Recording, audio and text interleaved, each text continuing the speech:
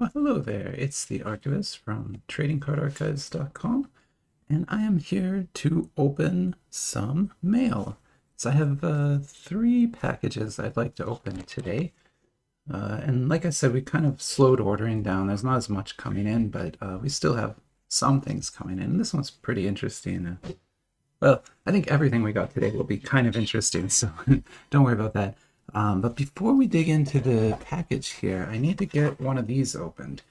So I'm trying to open all of my Star Wars Chrome 2023, mostly because I have a lot of it and Star Wars Flagship is on the way, so gotta get through this so we can move on to the next thing. But what this is a blaster pack of Topps Chrome Star Wars 2023. I collect this for my personal collections, so I have quite a lot of it. I'm trying to get a complete set, not a master set, but just a complete set. Obviously, master set would be crazy. But so far, we've never really pulled any big hits from these blaster packs. The best we've ever gotten was like a Manga Madness or something. Not even a parallel at all, other than the black waves that you kind of always get. So here we got a Mace, a BB-8, Kylo Ren, and a second sister, and that is just a base pack, so nothing but base cards in that pack. Sorry. But that's okay. We gotta open them all, and that's another one down. Put that over there, actually. All right, and so then I'll go ahead and get working on this. So what this is a package from AliExpress with some trading cards in it. I can't remember exactly which ones are in here, but we'll find out together. But the way they package these is there's this kind of outer shell of kind of a stretchy paper, and then inside is just a bunch of bubble wrap. Not a box. And it actually protects the cards better than you would think. And in fact, one of the packages I have to open today is also from AliExpress, but it's in a box. And so you'll see how damaged that gets when it ships. What happens is if you order like 3 or 4 items, you'll get it shipped this way with the bubble wrap. And if you order less or more, you'll get a box. So you kind of have to balance your orders that way if you want to get things shipped like this. Like I said, it's kind of a stretchy paper, but there's tape on it, and so I can't stretch where the tape is. Get the rest off. Get to the side. And I can't really tell what's in there yet. Why don't we start working on the tape here and try to get it open.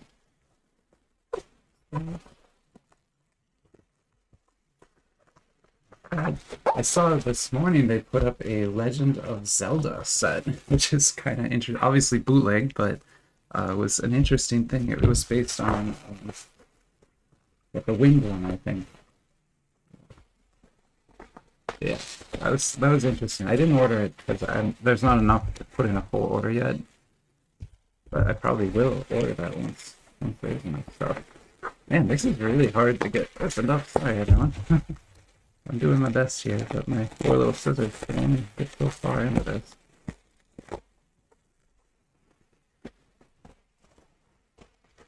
We got it.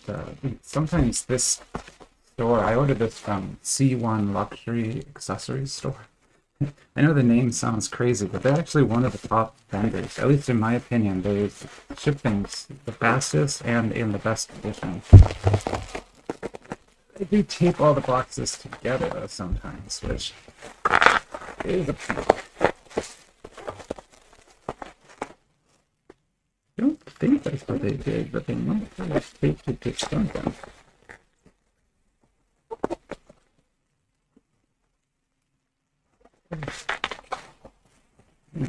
Okay, I'm gonna have to pause the video and actually unwrap this. I'll be back. Alright, I'm back. I haven't fully unwrapped it yet, but now you can kind of see how much bubble wrap is on this, and why I prefer, if I can, to not have to do this, because now I'm going to have a room full of bubble wrap. But it is very well protected. These boxes look like they arrived in great condition, which which is good because I can see one of these is the new Marvel J box. Those boxes tend not to ship very well. Seeing that it shipped kind of well in this case is good. So they had taped it all together. That's why I was having so much trouble. But let's take a look at this. Let me get the tape off of it. It's not perfect, a little bit damaged. Not too damaged. So this is the newest J box. We call it J box because they use the J designation here. But really a better way for this would be to call it a 10 yuan box. So as you know, the yuan levels like 1, 2, 3, 10, 5, and 10 are all used for all these trading cards. And so this is Kaio's Marvel Hero Battle, of course. The latest release. This is officially licensed Marvel cards from China. And this is the second edition of the 10 yuan box, which will have MRs and CRs in it. And those are worth, can be worth quite a lot of money depending on the character you get. So I was pretty excited to see this. And we'll probably open this weekend. Although I don't believe this is sealed anymore. I think it was resealed because Kaio ships these with a security sticker on them and a security tape around them. And it's not on this box. So I'm guessing this was searched maybe from the bottom. Kind of looks like it got opened from the bottom. There you can see it was torn a bit there. So it looks like what happened is someone removed the wrapping, opened it from the bottom, took the packs out, probably weighed them, put the ones they didn't want back in and another one to replace whatever they took, and then tried to put this back, but obviously they damaged it when they opened it. And then they've resealed it with their own wrapping. But that's not Kaio's. You can tell because Kaio's would have security tape around it from their own. But that happens. It's really hard actually to get untampered product shipped, so that will happen and we kind of accept it. I'm sure they'll still be good cards, but it's not actually that big of a deal. I just like to point it out so people understand what's going on there. Now this is... as you know, one of my favorite designers, Big Face Studio. They make great cards. They make an excellent Chainsaw Man set. They make a great Tokyo Ghoul set. And this is their Fate Stay Night set, which is based on an RPG and anime.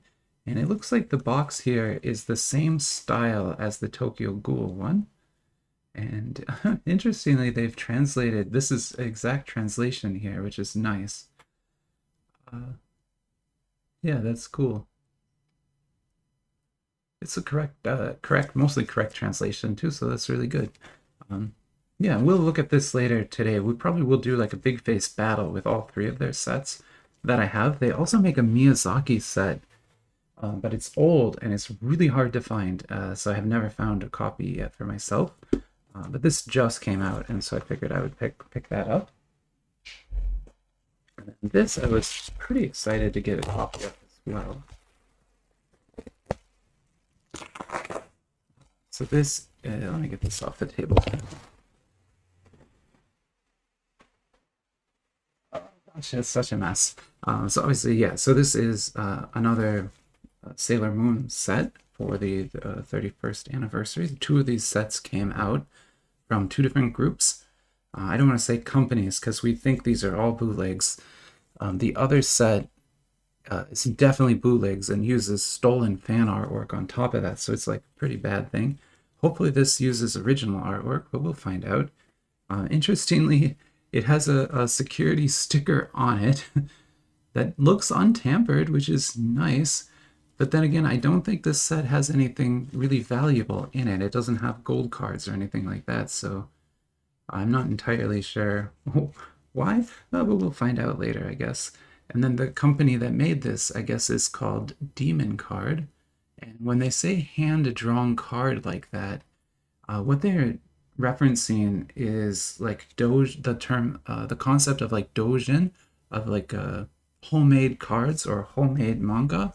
So that just means that like you should think of this as fan artwork or fan cards. and it's not an official product, and that's kind of what that means. But then again, you know, China has very different laws, so they can do things like this.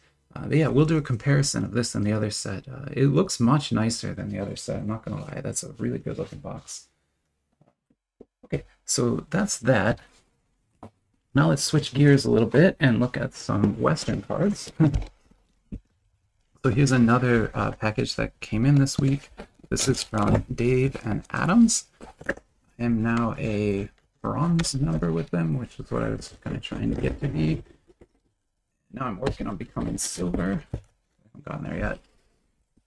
This box should have just some random blasters, and I bought a hobby box of the Marvel Annual because I thought that set was kind of, I had a blaster of it, and I was like, you know, this set's pretty cool, and so I wanted to see what a full hobby would be like. And so I did get that. Here's what we've got in here. And so they gave us, this is, Dave and Adams always gives you kind of free stuff. And so this is a weird thing. I don't know why they make these, but they make like dog tag. Anyway, I was curious to see what it was, so I picked that up as my free. That's like a free gift again. Then this one is, yeah, let me put this on the ground so that I can look at these a little more sensibly. Here you go. So if you remember the Washington Chronicles blaster we were looking at last week by this company, Historic Autographed and Cards, this is their World War II release from last year. And I'm actually very interested in World War II history myself. I study, listen to a lot of podcasts and things about it. So seeing a set based on that era was interesting to me, and so I picked this up. And we'll look at that probably maybe we'll do like a historic battle where we do this, the Washington one, and maybe Kayo's British Museum, and do like a history battle. That might be interesting. But yeah, we'll definitely look at that. That's kind of a neat thing to get there. And then I was on sort of a Star Wars kick. I mean, I'm always on a Star Wars kick, but I'm always looking for a different Star Wars product. And so this is an older release. So this would be sort of in their flagship line, flagship-like line, which just means they're cardboard cards. It's the base retail stuff. This would have been the kind of the cheapest retail product they made around the release of this film, the Force Awakens film. So this was probably for the Force Awakens, and yeah. Anyway, this set is not going to be very high value, but it should be interesting to look at, and I love Star Wars cards, so I'll just get more of those. I was really looking for Rogue One cards, and I actually got some, but they're not in this package. We'll get those on Monday. But yeah, the Rogue One cards I got from Walmart, and I got like the most insane deal on them. I got an entire hobby box for like $20. It's crazy. So this is the Obi-Wan. For the Obi-Wan TV show. This just came out. This is actually a very, very new release, even newer than Chrome. But I didn't get a hobby of it because honestly, I didn't actually finish watching this show. I only watched the first part of it. I couldn't sit there and watch the whole thing. So yeah, but I wanted to get a blaster just to kind of see what those cards are like. I assume they're also at that retail paper card level, kind of like this. And then this is the same thing again, although from years, I think like 2 or 3 years before, maybe 2020. This might be from, I can't remember. Yeah, from 2020. So this is earlier than all these. But this was an interesting little set they did called Battle Plans, where the cards are sort of focused on the different big battles that happened in the Star Wars universe. So that's what that'll be. And then since I can never not buy Chronicles, I also bought a Chronicles. And I know I already have a box of these, but I, figured I'd get another one. This is last year's NBA Chronicles set. And yeah, I always love opening these. They're super fun to look at. Forgot that. So there's 5 blasters and 1 hobby.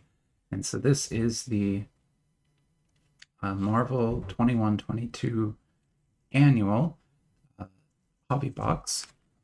And so yeah, this will be that set. We've already looked at the blaster, but now we have a hobby to look at as well. And I think there are redemptions in here, so we will have to open it a little sooner, but it's not too many cards, only 16 packs, 5 cards each, so should be easy enough to get through.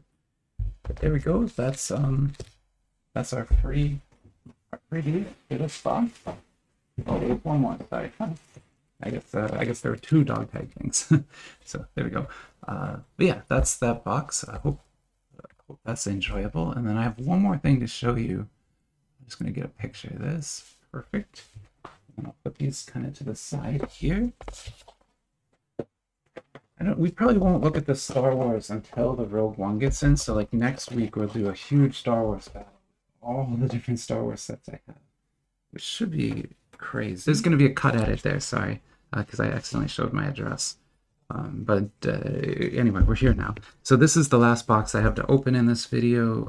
This is what I mean by if you order just one thing from AliExpress vendors, they'll send it in a box like this, and it doesn't survive as well. Oddly enough, the boxes never make it to me in as good a shape as the bubble wrap does. So I vastly prefer the bubble wrap method. But in this case, this is something I'd been looking for a very long time. It's not actually hard to find this set. Everyone sells it. But it is hard to find it for a reasonable price. And that is kind of why I took so long. But I finally got a vendor who had it on sale. And as a result, was able to pick up a box. And, yeah, they sent me a promo as well. I think there is a promo inside of this too. And you can see it's 18 and plus only, so this is an adult set. Anyone who knows this book probably already knows kind of what these cards are all about. But they're basically like anthropomorphic women and animals, monsters mixed together. So it's going to have a lot of like cryptid type things in it, which is why I love this set. And I don't, probably not any pictures, not really any good pictures on here, but I don't really know how many cards are in here or anything like that. Although, to be honest, it feels heavier than you'd think, but still, I don't think there's more than maybe 12 packs inside this. But still, this is very hard to find. They will sell this for over $100. That's kind of how expensive this usually is. Although I got it for way, way, way less than that. When I review it, I'll explain how I did that.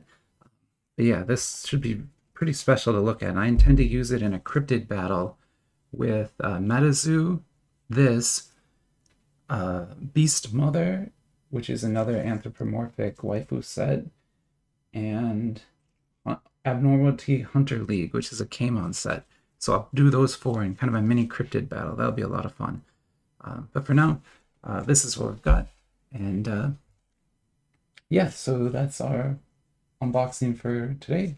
I hope you enjoyed the video, and let me know in the comments if there's one you want to see sooner.